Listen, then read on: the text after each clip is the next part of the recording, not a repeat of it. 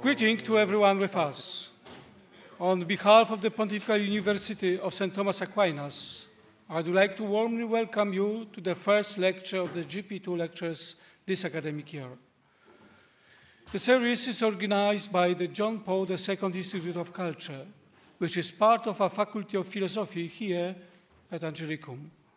This lecture, as well as the entire JP2 lecture series, could not have taken place without the support of our university authorities, whom I would like to thank.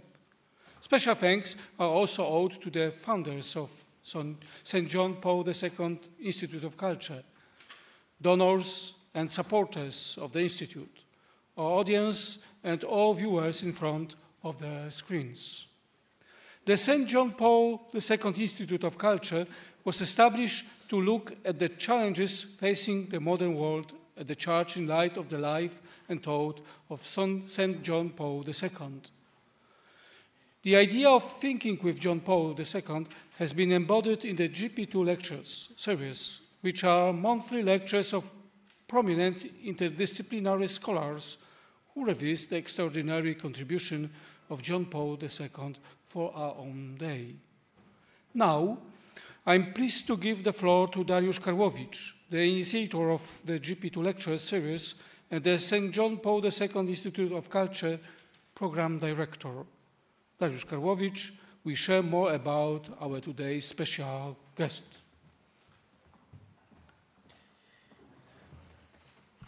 Hello, good afternoon.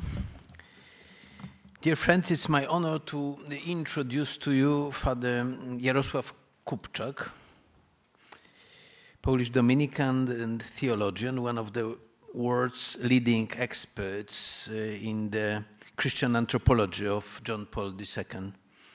He's a lecturer here at Angelicum as well as at the Pontifical University of John Paul II in Cracow, where he heads the Department of Theological Anthropology at the Faculty of Theology. He also taught at Istituto Giovanni Paolo in Rome, the Pontifical Lateran University, and the John Paul II Institute for Marriage and Family in Melbourne, Australia. He's the author of Destined for Freedom, the Human Person in the Philosophy of Karol Wojtyla / John Paul II, and the second book, Gift and Communion, John Paul II's Theology of the Body, among other books. In his lecture titled The Church and Culture After the Second Vatican Council, Professor Kupczak will explore the Church's teaching on the relationship between the Church and culture, bearing in mind the crucial role of the Second Vatican Council in forming the relationship. Drawing on the thoughts of the Pope of the 19th and 20th century, the Council formed a new relationship between the Church and culture. This relationship was based on the conviction that the Church would henceforth always live in a pluralistic world. An understanding of the cultures in which the Church lives is necessary to proclaim the gospel. Father Kupczak will draw us closer to the thoughts of these key issues of the popes leading the Church in the past few decades. Professor Kupczak, the floor is yours.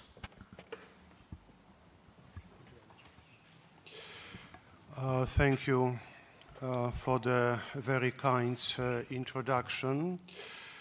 Dear friends, first I would like to thank the organizers of this lecture series for this prestigious invitation. So my gratitude goes to Dariusz Karłowicz, the president of St. Nicholas Foundation, and Joanna Paciorek, the vice president, to the Rector Magnificus of the University, Thomas Joseph White, I would rather have you, Thomas, sit in my place and give you a lecture on the subject, but since I was paid for it, I have to deliver, which I hope I will. I am grateful to Father Cezary Binkiewicz, the director of John Paul II Institute for Culture here at St. Thomas Aquinas University. Marta Broniewska always keeps me close to earth with kindness, necessary information, and all kinds of help. I am very grateful and honored by your presence here. I have already mentioned the rector of the university, Professor Helen Alford. Thank you for your presence here. We have distinguished professors of this university, Paweł Trzopek, Antony Akinwale, thank you. Students, benefactors for your help. I am very grateful, the students here are present in the group. I am grateful to the Dominican brothers for their presence. I was asked to speak about the relationship of church and culture in the recent teaching of the church. While accepting this invitation, I insisted on referring this teaching to the Second Vatican Council, in which shadow or light we still live. Therefore, I gave to this lecture the title, From Christian Civilization to Truly Human Culture, Church and Culture After Vatican II. In this title, there is the main thesis of this lecture. It is about the change of language and change of attitude of the church toward the culture in last 50 or so years. After the Council of Trent in 16th century, the next ecumenical council was needed much earlier than the first Vatican Council 300 years later. The post-Reformation religious wars, together with the rise of the new science, prepared a way for modernity. The age of reason began, Aufklärung, le siècle de lumière, the Enlightenment, secolo di luce, oświecenie. One of the characteristics of the new culture would consist in the sidelining of religion, especially Christianity, from the public arena, since it was held responsible for the immense slaughter and loss of human lives in the post-Reformation wars. Christianity was judged to be unable to provide its promise, the principle for a peaceful order in Europe and the world. The new science, presumed to be objective and not ideological, based on experiment and mathematics, was expected to create the principles of the eternal peace in Europe. It is at the end of the 19th century, the century of revolutions, nationalistic ideology, romantic reaction to enlightenment, that the Catholic Church finally tried to respond to modernity. The First Vatican Council convenes in 1869 and ends abruptly after 9 months, where Risorgimento troops entered Rome from north. The Pope declares himself to be the prisoner of the Vatican. The unfinished First Vatican Council becomes the last one held in the Papal States. Between the First and the Second World War, there is a gap of 90 years, but culturally much more. The two world wars, with their unprecedented slaughter of millions of human lives, the rise of the totalitarian regimes, Nazism and communism, the atrocity of Holocaust and Gulag, mark the end of modernity, presumed to be the age of reason, and start a new epoch filled with suspicion toward metaphysics and grand narratives of truth. People at the middle of the 20th century, shocked with the depravity of war crimes, were at the same time looking brightly into the future with the establishment of the United Nations, the Universal Declaration of Human Rights, immense economic and technological progress, decolonization in Africa and Asia, It is at that time that the Second Vatican Council convenes. The Second Vatican Council had finally the historic opportunity to respond to modernity exactly at the moment when modernity ends. The new postmodern culture was already in the air. Jean-Paul Sartre and Martin Heidegger, Eugene Ionesco, Samuel Beckett, Albert Einstein and Werner Heisenberg. After 400 years since the Council of Trent worked under the umbrella of Ancien Regime, the Church responds to modernity, but in the exact moment when modernity ends, it is already the postmodern era. It was Adolf von Harnack, the Lutheran historian of theology, who called Syllabus Errorum of Pope Pius IX, published in 1864, 100 years before I was born, but more importantly, just before the beginning of the First Vatican Council. Harnack called this document the Catholic rejection of modernity. Certainly, some of the formulations of this document dealing with an openly anti-Christian and particularly anti-Catholic, hostile to revealed religion atmosphere of 19th century may have provoked this judgment. As we read in Syllabus, the Roman Pontiff would never come to terms with progress, liberalism, and modern civilization. Joseph Ratzinger, in his article written a couple years after the Second Vatican Council, writes that Vatican II may be interpreted as anti-syllabus, an attempt to reconcile the Church with modernity. This conciliar reconciliation was to happen in three areas that became the conflict zones during the last centuries: the relationship of faith and science, the relationship between Church and the modern state, and the relationship between Christian faith and other world religions. In every one of these four areas, the achievements of Vatican II were immense. Today, we don't have time to talk about that. We are concerned with a more foundational issue, crucial for the conciliar discussions, however, appearing usually more in the background than discuss expressit verbis, the relationship of the Church to culture. In every place and time in the world, Christians have always created culture, as evidenced by countless books, architectural monuments, and works of art. It's very easy to see it here in Rome. However, it was only in the modern period, and especially in the 19th century, that the problem of relationship between the Church, faith, and culture was clearly posed.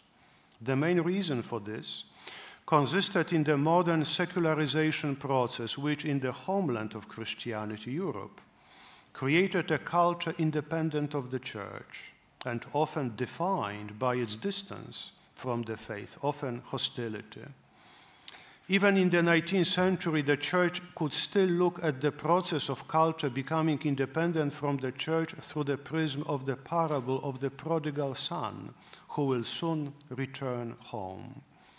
The Second Vatican Council is a sign of the Church understanding and acceptance that it will increasingly address people who find their identity outside of Christian context, within a culture devoid of any explicit reference to Christianity or even to any transcendence, a culture that defined itself within, to use Charles Taylor's phrase, immanent frames.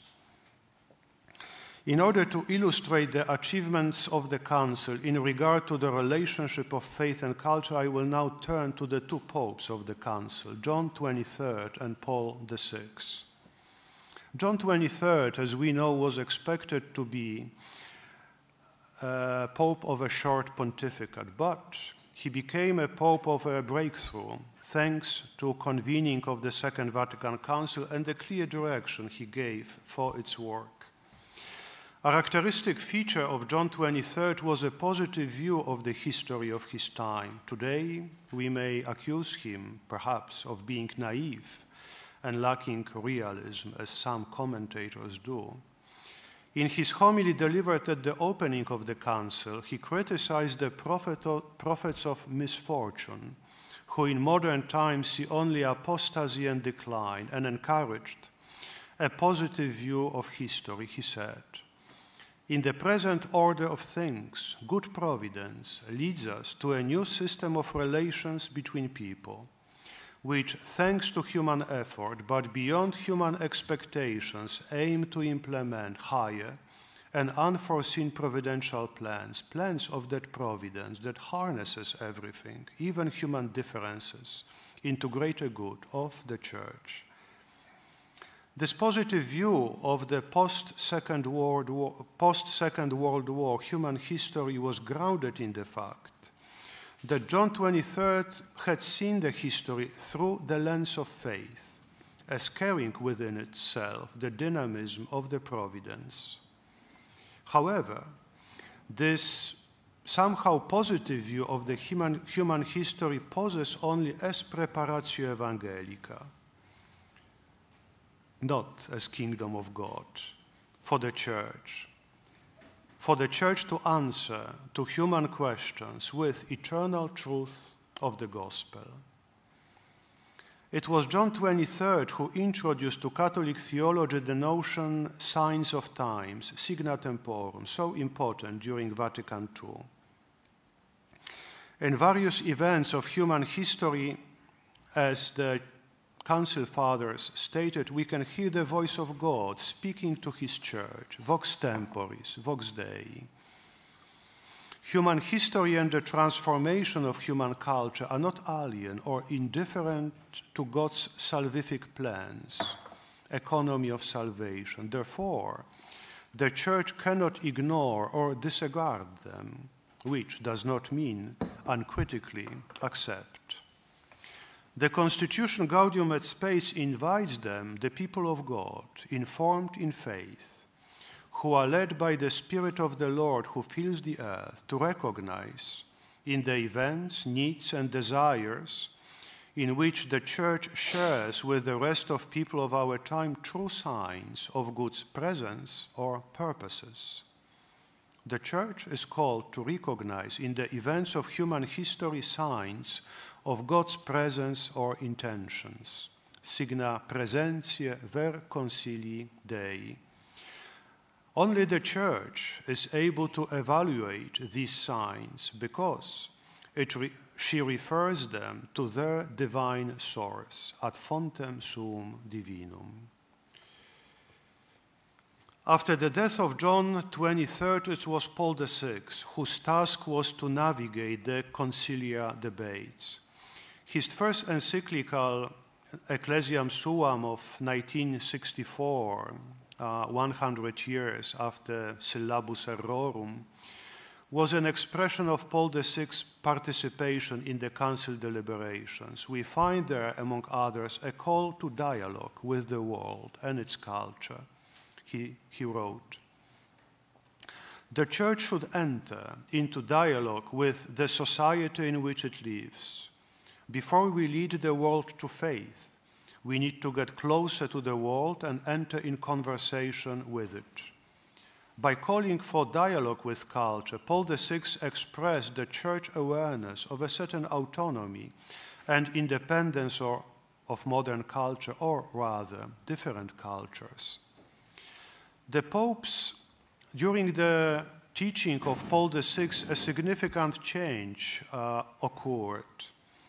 The Pope of the 19th and first half of the 20th century consistently used the term Christian civilization, which is true civilization, which is built on the Christian principles. Despite emphasizing that the Church always intended to build this civilization not through coercion, but conversion of human heart, This concept draws attention primarily to the fact that the legal, political, and social system should be based on Catholic principles. Certainly, it suggests in the background the privileged position of the Catholic Church and her teaching. Exactly to avoid the suspicion that the Church still dreams about the cultural restoration of Ancien Regime, Paul VI recalled in his encyclical old expression from half a century ago, used by Benedict XV, his predecessor, the civilization of love. It was this term, instead of the term Christian civilization, that became the key concept in Paul VI's reflection on the world. It was used also by the future popes. Christian civilization in the teaching of the Church becomes the civilization of love. In John Paul II, as we know and as I put in the title of this presentation, it will become truly human culture. Paul VI was aware that the Second Vatican Council should join the modern quarrel about the human person, in which secular humanism became a weapon against Christianity. He said a day before the end of Vatican II, "You, contemporary humanists, who reject the transcendence of the highest things, know how to recognize our new humanism. We also more than ever have reverence for man. Secular humanism has appeared in its terrible form and in a certain sense opposes the Council. The religion of God made man has met the religion, if there is such a thing, of man made God." What happened? Collision, fight, anathemas, it could have happened, but it did not. The old story of the Samaritan turned out to be a model for the spirituality of the Council, the end of quotation. Ecclesiology of the Samaritan. As we know, this is one of the favorite parables of Pope Francis, who frequently refers to this model of Samaritan in his teaching on the Church. The reconstruction of Vatican II theology of culture would be a vast and ambitious project, primarily theological. We don't have the space, we don't have the time here even to outline its content. However, let me point only, just passing, to two among many pillars of such structure. First, this would refer to a historical understanding of divine revelation. As we know, the quarrel between history and dogma was one of the main historical disputes of the 18th and the 19th century. In a sense, in the Vatican II teaching, we have a very sophisticated reconciliation between those two terms, where Christian revelation is portrayed as historical in nature. But historical does not mean relativistic. A very important role is played in this picture by culture. Culture becoming part of the revelation. Culture becoming really a tool for the incarnation of God. With all the necessary warnings, we can say that if the word Logos became flesh, the word Logos became culture in a certain way.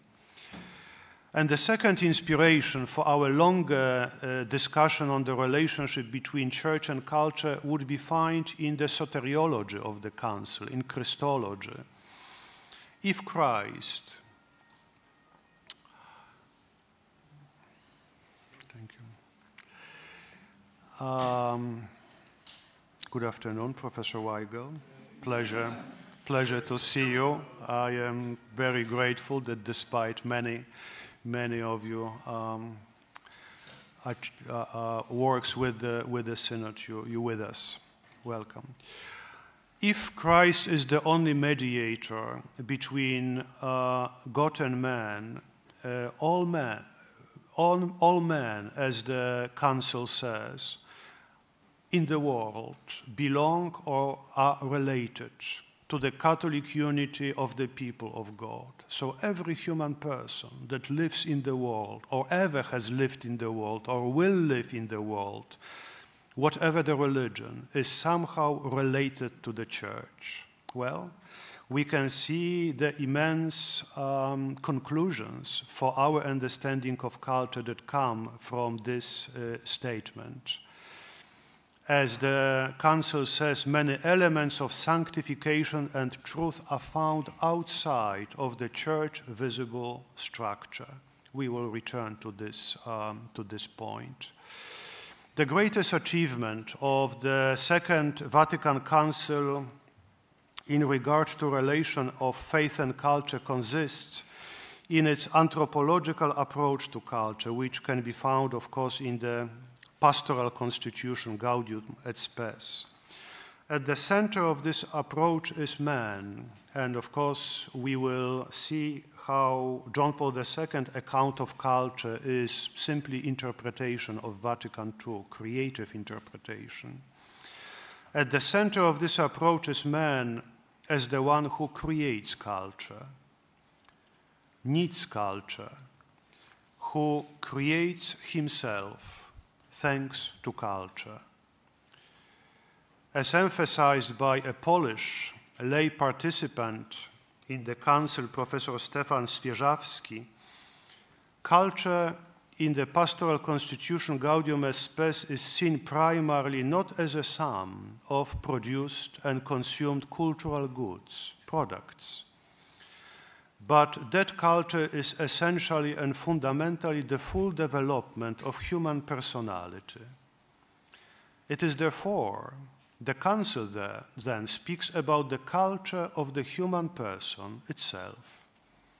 That is, the proper improvement of the human intellect and will, the proper ability to know and to act. The Pastoral Constitution, then, reminds us of the importance of the classical idea of paideia, Greek pedagogia, as the essence of human culture. Every person is called to develop his or her personality and the fullness of being as a human being. The fullness of humanity can be achieved only through culture. In such an anthropological approach to culture, the key question then refers to the conditions and values that make then a person is, more is.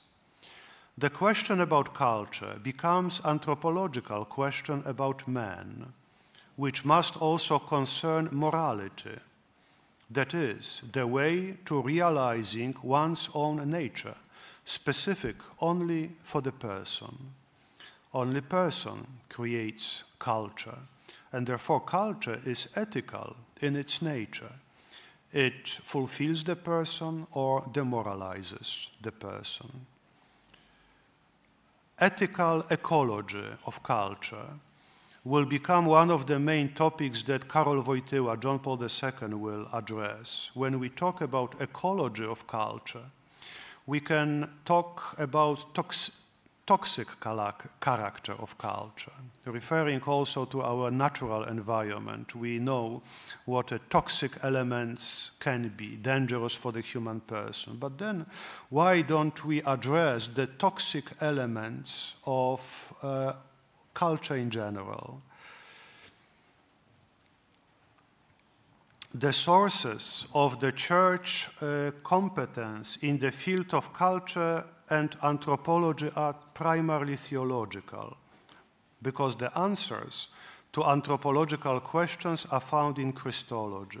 Therefore, at the end of the chapter devoted to man, we find in the text Gaudium et Spes a moving, famous presentation of Christology, which begins with probably the most frequently quoted sentence from the conciliar documents.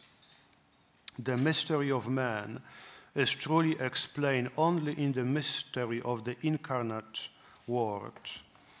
This conciliar lecture on Christology is based on the theology of St. Paul, in which Christ is shown as the new Adam, who restores to man the likeness of God distorted by original sin. Therefore, the Council can say that Christ, the new Adam, in the very revelation of the mystery of the Father and his love, fully reveals man to himself and shows him his highest calling. Now, if we take seriously the Christological element of the documents of Vatican II, certainly it keeps us from very shallow and superficial optimistic reading of the documents of Vatican II.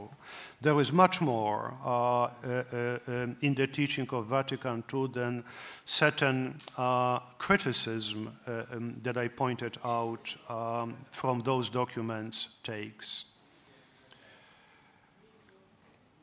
Now I would like to say a couple words about the conciliar understanding of culture in the interpretation of John Paul II and Benedict XVI. Christocentric anthropology of Vatican II became a heart of theology of John Paul II during his pontificate, presented and expanded on many different occasions. One of those occasions was famous 1980 speech to UNESCO in Paris, where he outlined the most important truth about culture and its relation to religion and the church. He said, "Culture is the proper way of existing and being for man.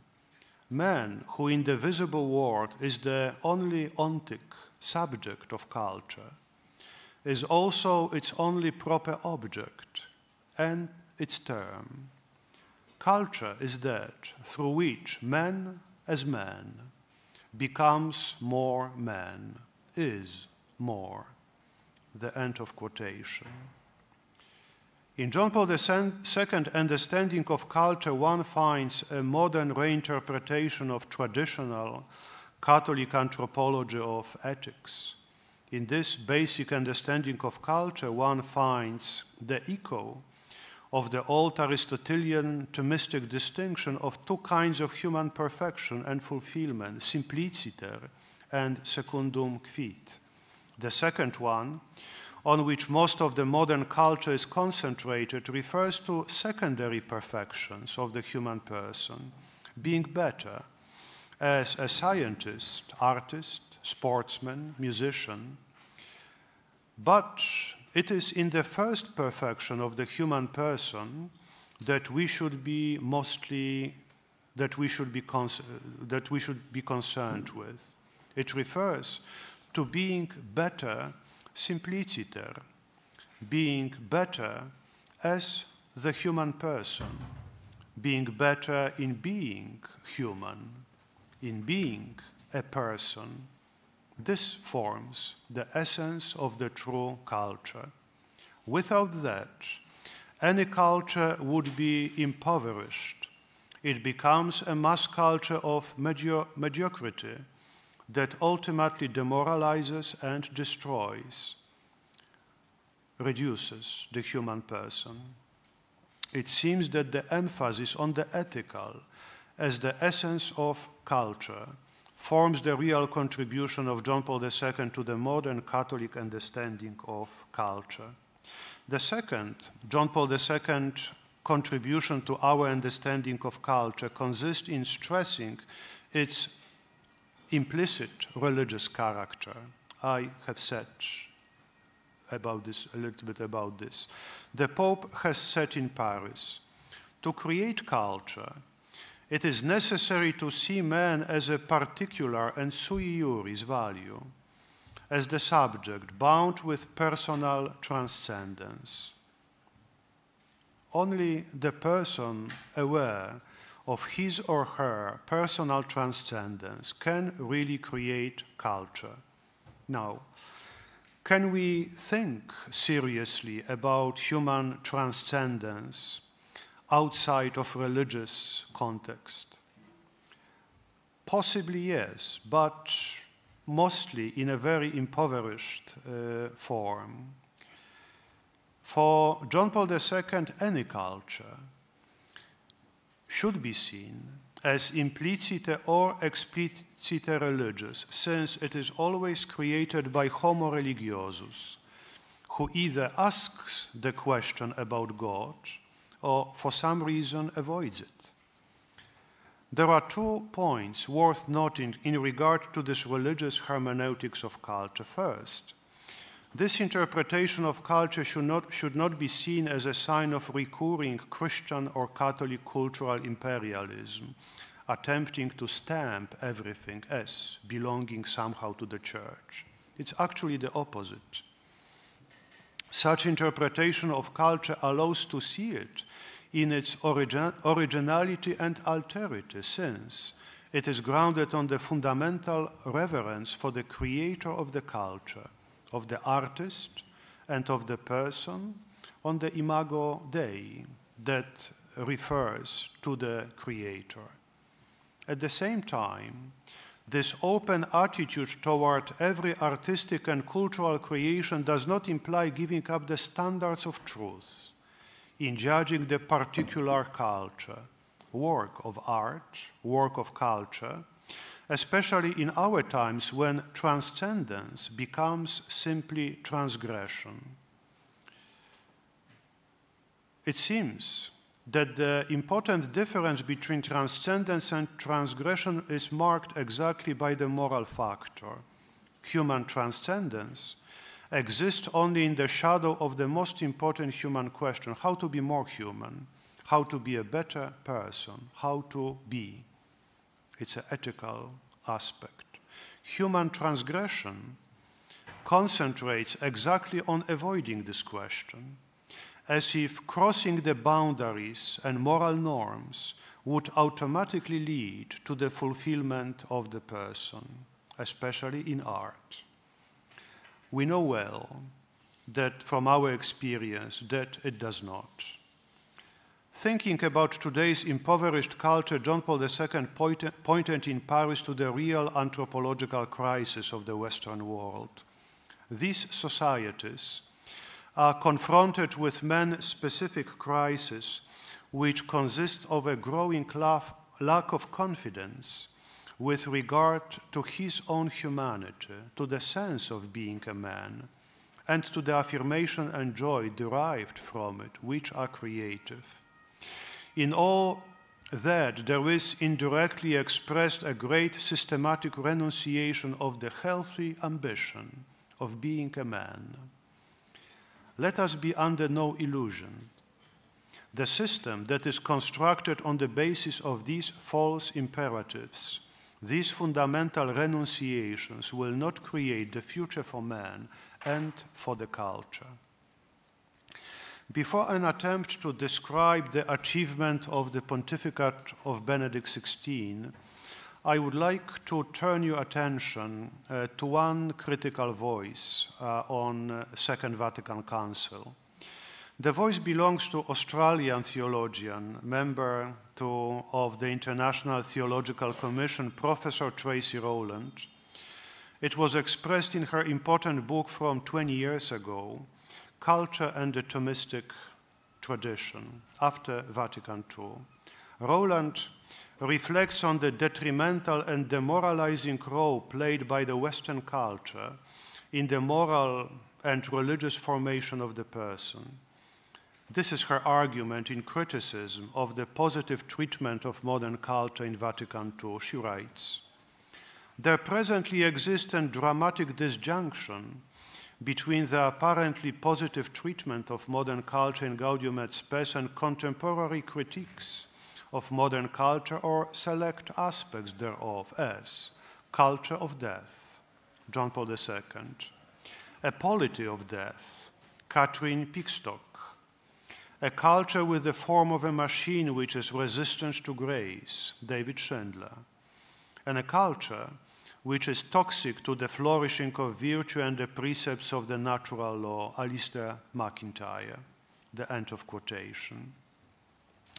The moral, cultural and religious growth of the person requires a specific moral environment which today is not supplied by the mass culture, Rowland writes.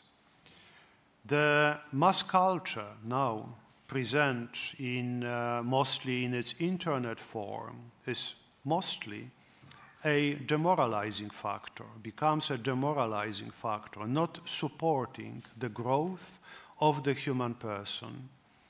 For church, this is an important question mark toward the celebrated Vatican II notion of inculturation.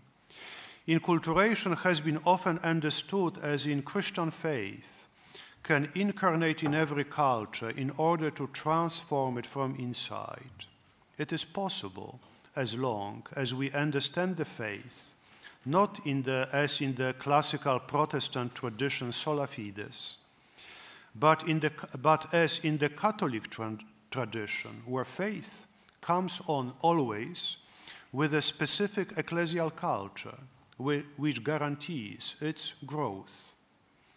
This culture of faith was traditionally expressed as liturgia, martyria, diaconia, liturgy, witness, and service, caritas, toward others. This is a set of cultural practices that make a believer, that guarantee a growth of faith, that distinguish a believer from a non-believer.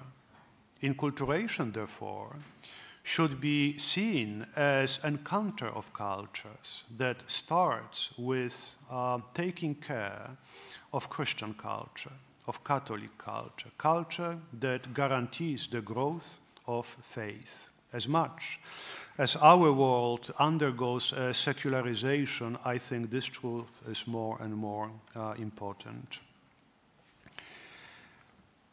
It seems that this is the moment when we can point out to the most intellectual contribution of Joseph Ratzinger, Benedict XVI. It consists exactly in his reflection on Catholic liturgy, music, and beauty, apart, of course, from his theological achievements. In the first exhortation of Benedict XVI, Sacramentum Caritatis, the Pope states that everything related to Eucharist should be marked by beauty. Beauty, for Benedict XVI, is not a subjective value, subjective individual experience, but experiential aspect of ontological truth of what really is. Pope Benedict calls the whole of Christian liturgy veritatis splendor, the splendor of truth or the beauty of truth. He uses here the title of this most intellectually advanced encyclical of John Paul II. He writes, God allows himself to be first glimpsed in creation, in the beauty and harmony of the cosmos, but it is in Christ that we contemplate beauty and splendor at their source. Encounter with beauty has a pedagogical role for the Christian participating in the liturgy. Therefore, for Benedict XVI, so important is a topic of a proper music in liturgy. It's not only about the quality of music. It's about criteria for the church music that can point out not just to the human achievement and can celebrate not just the human greatness, but can point to God. As he says, it has to include a certain spiritualization of matter. So in his writings, we find a significant reflection on the criteria of proper culture necessary for the spiritual formation of the faithful, pop and popular music, of Dionysian character, ethnic music have to be excluded from the liturgy unless it is transformed. It seems that it was Benedict XVI who was very much aware of the culture of faith, culture that is necessary for the growth of faith and for the formation of the believer through the liturgy and through the whole environment of intellectual, moral, and ethical environment. I am far from exhausting the subject, but I may be close to exhausting the listeners. As you know, there can be no clear conclusions at the end of this lecture, besides some general observations and questions. Now at the beginning of the 21st century, we seem to be much closer in our consciousness about culture to the beginning of the 20th century than to the time of Vatican II. The Christ Church seems to be unwelcomed or barely tolerated in many parts of the world. Certainly, after all the stories about the end of history, we returned now to the dramatic reading of the human history, the history as the conflict, history as a tension, history as a drama. The book of Apocalypse, the last book of the Bible, is back.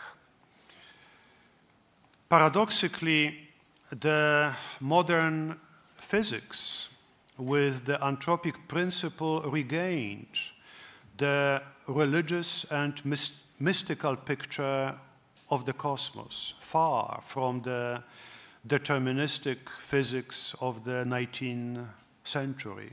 However, there are now the modern neurosciences with the project of artificial intelligence and the enhancement of the human being that create challenges for the imago Dei character of the human person. They will ultimately question the Christian understanding of the human person, of human freedom and conscience and human transcendence. But this is already the topic probably for the next lecture. Thank you very much for your presence. Thank you for your attention and patience.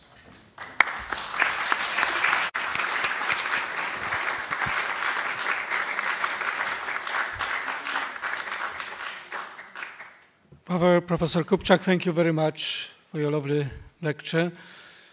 We are all in the culture.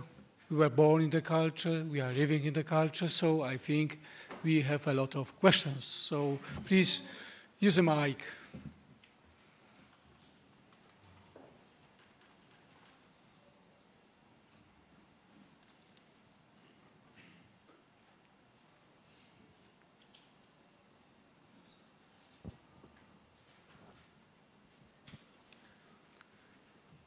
Dear Professor, dear Father, am I reading right that one of the challenges we'll be facing, or the new, or our children, would be how we should explain, being Christians, how we should be able, in which way we can differentiate and show the real difference of transcendent mind vis-a-vis AI. How we can, what tool we'll be using, how we can explain that. That's one of the conflicts, civilization, as I see it. Please. Honestly, I don't think I am a competent person to answer this question. Let me just point out to a certain utopian vision of artificial intelligence and the whole project of enhancement of the human being.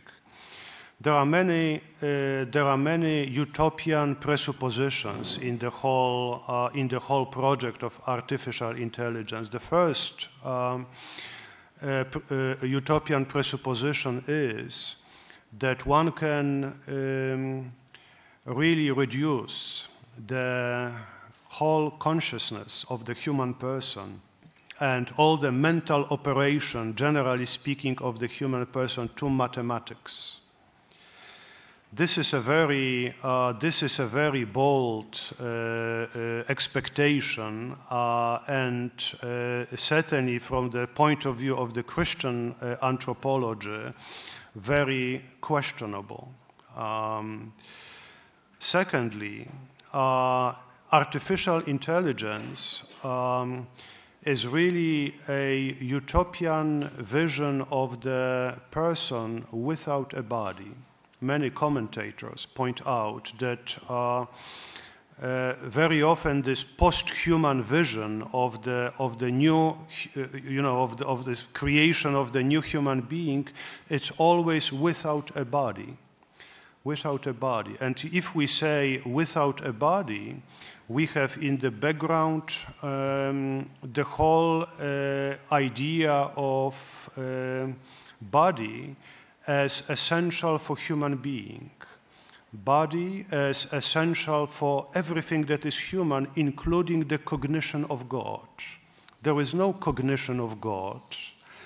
There is no truth outside of the human body, right? So we are outside of the human senses and outside of the sensual cognition. So we are really at the very utopian project of creating a different species, perhaps intelligent, but certainly not human and not transcendent in the way we used transcendence as referring to the human person. Transcendence referring to the human person, starting with the ancient tradition, and Angelicum, this university is a good place to say it, of course, was transcendence in the ancient tradition was always starting with the sensual cognition of the universe, of the cosmos. So from this point of view, the best manual on natural theology are the Psalms, right? From the Hebrew Bible, the Psalms, in which the psalmist simply looks at the beauty of the universe and he praises the creator of the universe because he sees with his eyes, let's using the modern language in a very pragmatic terms, as body between the bodies. He sees the beauty, he sees the order, and for this very reason he can reflect on the divine as somehow present in the creation. So creation as the word of God. Now, where is it really mathematics? Can it be really expressed by artificial intelligence just as a mathematic operation?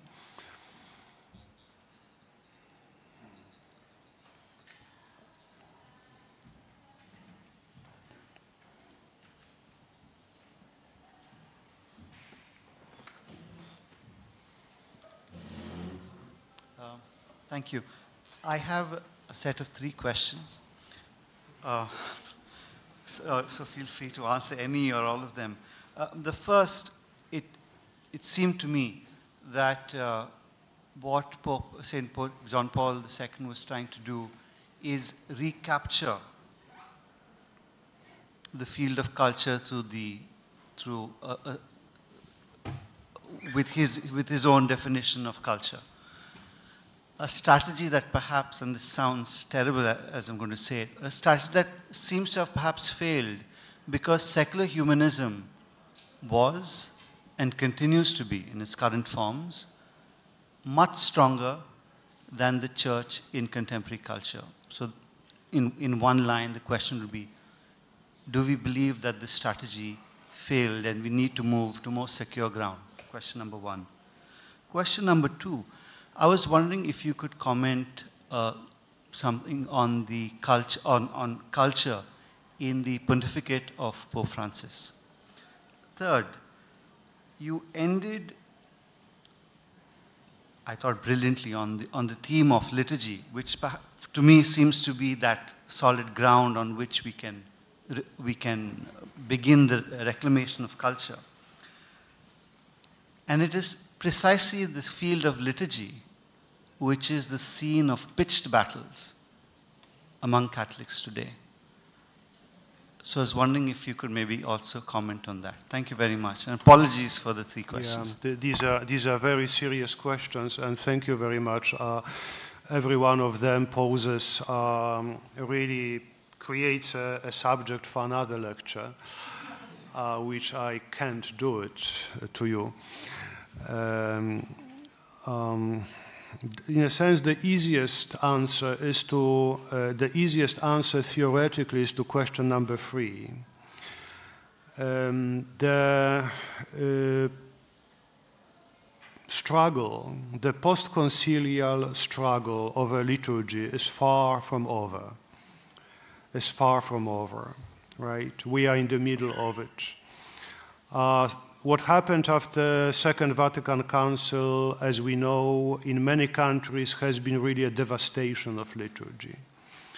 Liturgy became, as Benedict XVI very often pointed out, became a parody to what it should be, with pagan music and vernacular music. Crisis in preaching. That's one of the points that Pope Francis takes. So the present return to the traditional liturgy and to the liturgy of Pius V, in my opinion, can certainly be seen, especially among the young generation who doesn't remember the times before the Second Vatican Council, but it's a revolt against what they have in the churches. And it's certainly a desire to have a more serious liturgy that it's really divine service, that points out to God, that includes a serious church music, and all the necessary elements of the liturgy. But we are in the middle of this quarrel. It's far from over, right? It depends on the country in which we live.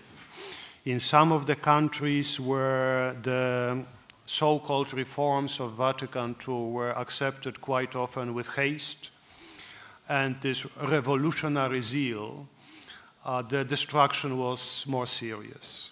In country from where I come, in Poland, there was no revolutionary zeal because the Berlin Wall prevented it from happening, right? So all the changes, good and bad, were happening slower. This one for good. It depends what country, but the process is far from over. I think the gift of Benedict XVI pontificate provided us with very serious principles of what Catholic liturgy should look like, right?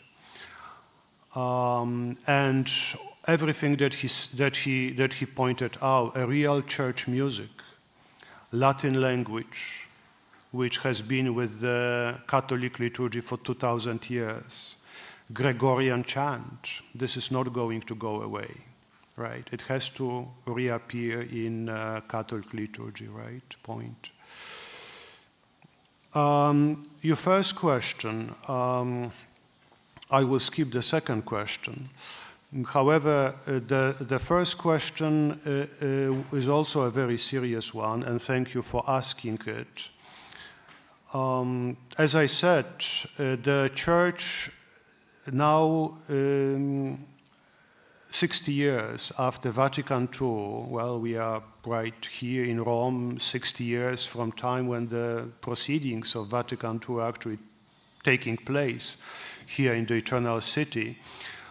The Church has much more a dramatic vision of the human history, that's for sure. That's why I said that we are in a sense closer to the consciousness of the early 20th century than to the time of Vatican II in seeing the history. However, the history of the Church also taught us that tragic events in the human history that we cannot sometimes prevent.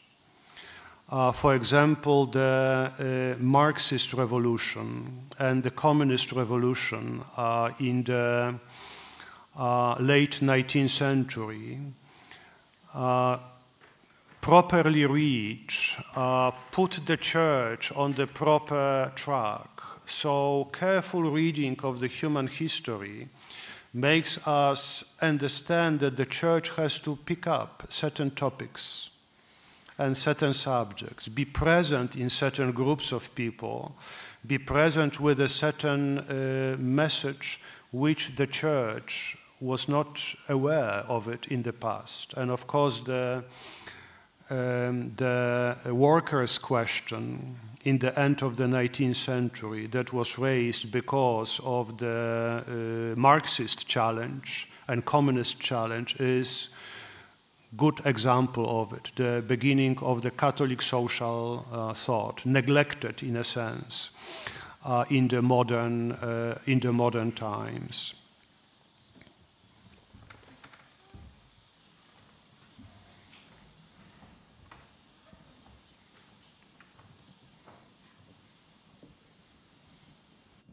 Thank you for your talk. I was talking about culture and the church, and we see a decline in people going to church, and we see the church culture kind of, do you think that that is I feel like in America especially, that there's a lack of culture generally to art, beauty, music, and you used to walk into a church and there would be this beautiful music and there'd be paintings and there'd be architecture, and the culture now is turned away from the church. Do you think that that decline in the church culture has affected the disassociation with just culture in general? Well, that's a topic for a lecture. Well, this question should be really directed to the president of St. Nicholas Foundation and to people who support him, because this is one of the main aims of St. Nicholas Foundation in establishing this lecture series and establishing a whole series of programs in Poland to renew the dialogue between church and culture in general and art in particular, and painters even more particularly. There is no question, and I said Dr. Karłowicz would be an excellent person to talk about it. There has been a break in the conversation between church and art. We can argue about the history of this break and the story of this break. We can argue at which moment, as you have said, the art in our churches became banal.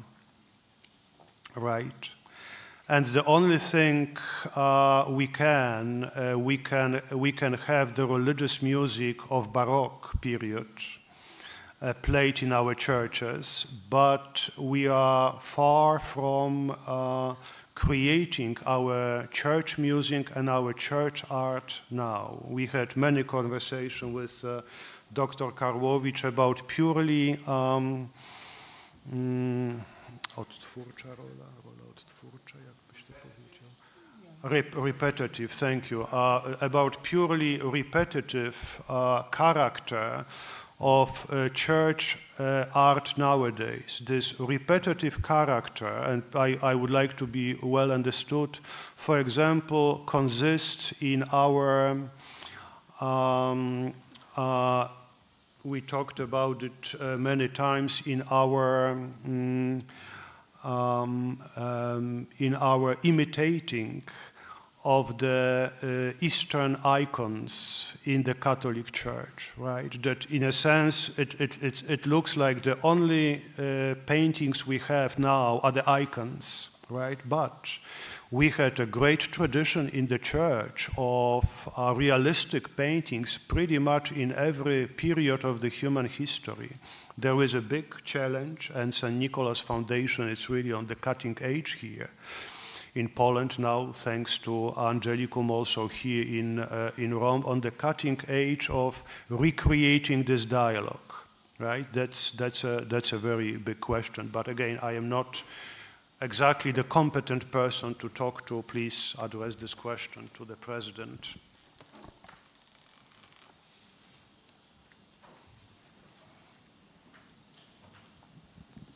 Thank you. Thank you, Father, for this talk.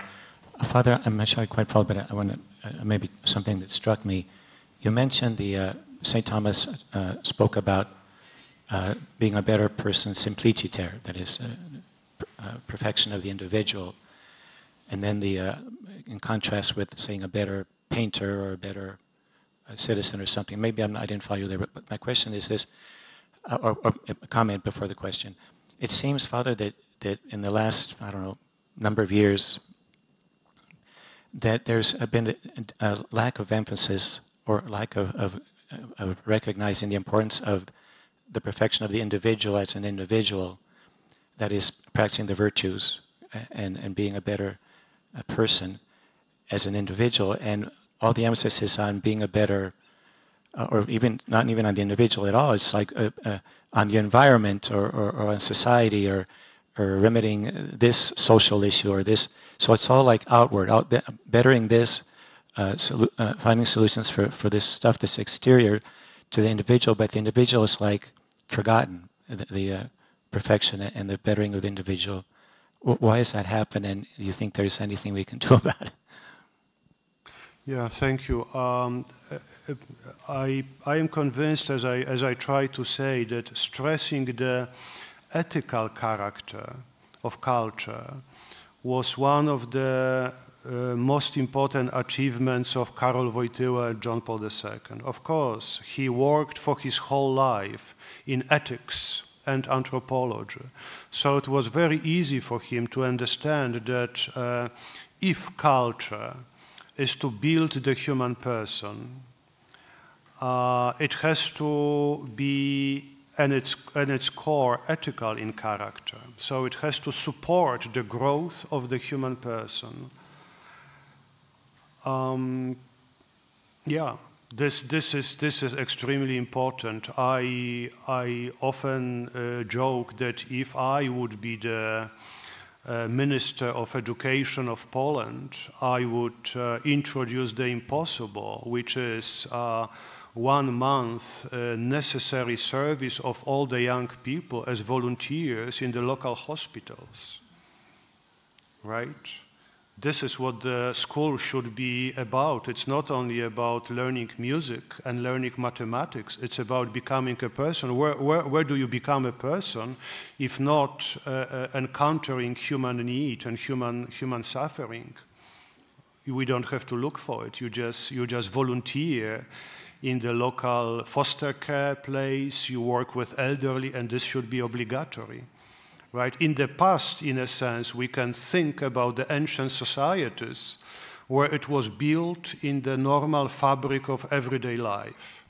Now, with a certain professionalization of medical care, with a certain transformation of our families and of our life, it's absent from the formation of the human persons. But it's not formation anymore then. It's just education.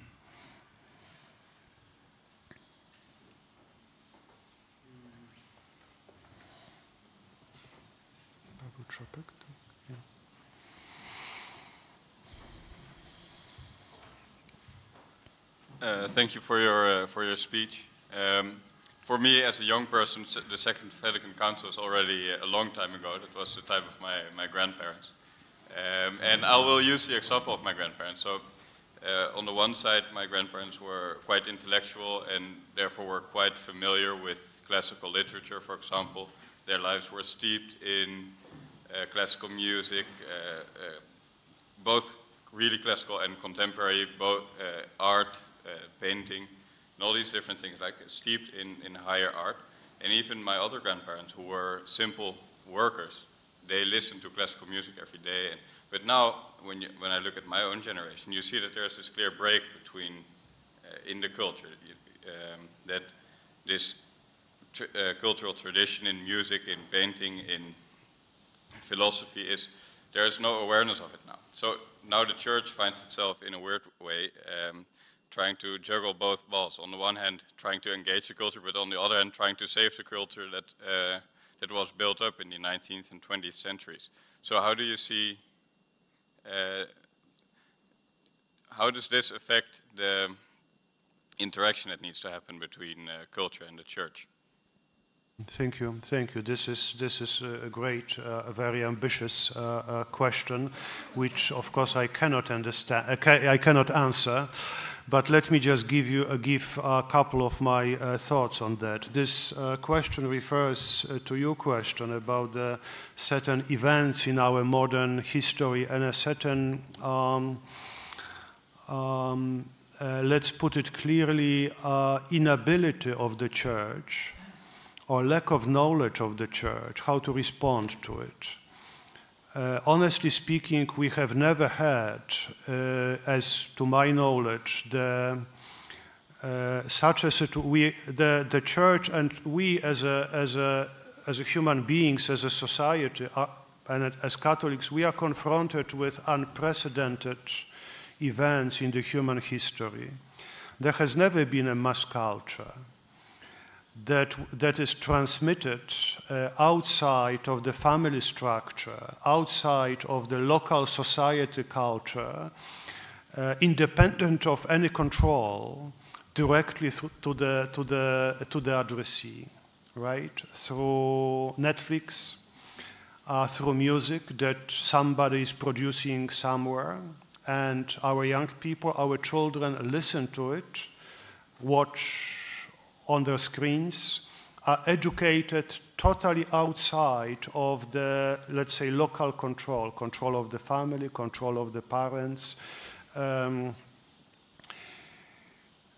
church is faced with this phenomenon and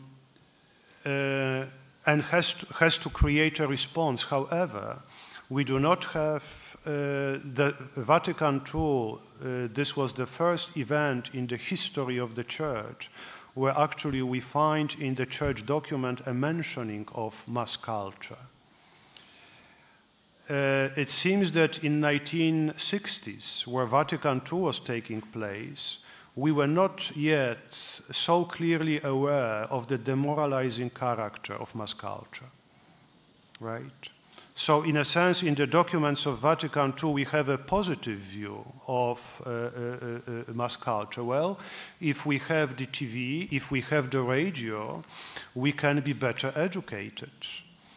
We can say now, if we have the smartphones, we can learn the foreign languages. We can consult Google on every issue. We have the whole world of knowledge just in our pocket. But, of course, we know that most of the people do not use the smartphones for that, right? To enhance their knowledge and to have this access to, not to listen to Chopin, right? We can listen to Chopin. We have the whole music of Chopin in our pockets, but this is not exactly what we are using it for. That's a totally new situation, potentially demoralizing, dangerous. But as always, as I try to say, in those dangerous events of the human history, we have to look for the possibilities of, for the chances for the church, right? And of course, we know that the world of internet provides many examples of evangelization, of getting to the people with the gospel, to the people that otherwise perhaps we would be not able to reach. So it's always a drama. It's always a drama.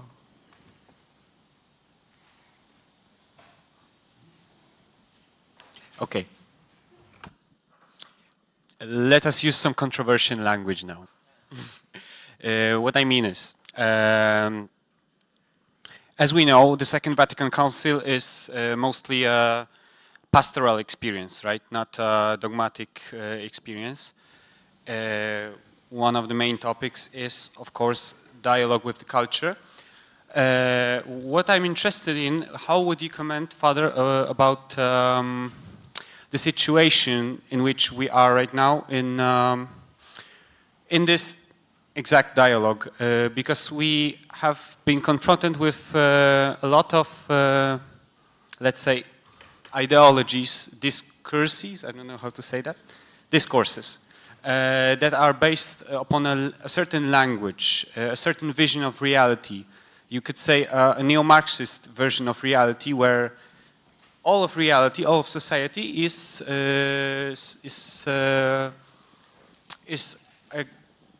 certain groups that are fighting for power. And my question is power. And first thing, do you think that this agreement with modernism is connected to the Church's fall of authority over culture? I know it sounds a bit dangerous to ask this question this way, because we are falling into this language of war. And so the other question is, how can we prevent ourselves from falling into this image of reality as ideological war? Does the Second Vatican Council provide us with any tools for that? Thank you. Thank you. This is very important. I think from your circling over the core of the question, really the most important you were able to land in the last part, where you said how does the Church avoid falling into the cultural war, into the Kulturkampf, right, of the modernity, where basically we are all asked in our own countries to take sides, right, to be on one side. And of course the Church, it has to be the brutal political struggle of postmodern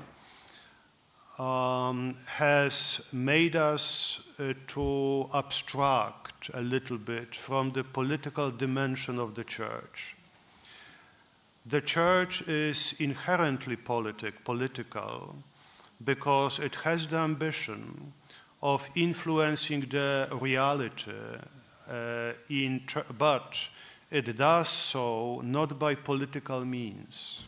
So the Church is political, wants to transform the reality because we are a social body. That's first, right? We are not just individuals that find this nice environment here in the generous university here, and we can talk openly about, quite openly, about issues. But we want to transform the reality. We want to transform the reality because people are suffering, and there is a cruelty, immense cruelty in the public life and in our reality, with wars and with all kinds of injustices. We don't agree on that, right? We want to transform it, and that's political.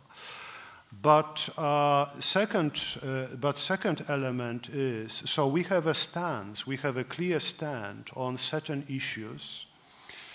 In contemporary church dialogue, we have confusion. We have confusion about the priorities.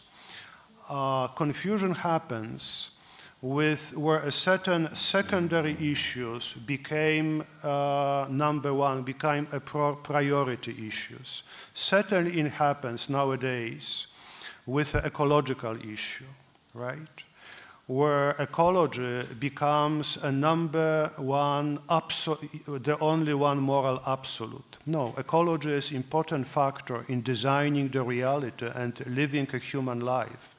But there are very pressing issues because people are dying of hunger in the world. There are wars being fought in the world. People are dying as we speak in bloody battles. So a sound moral theology, and of course there is a protection of the unborn. So a clear moral theology has to provide a clear understanding of priorities, which very often in the modern confusion disappear. And the last moment, having said all that, the church, the Catholic Church, is a universal church, right? So we are, as I pointed out in this whole discourse on culture, this is the difference between a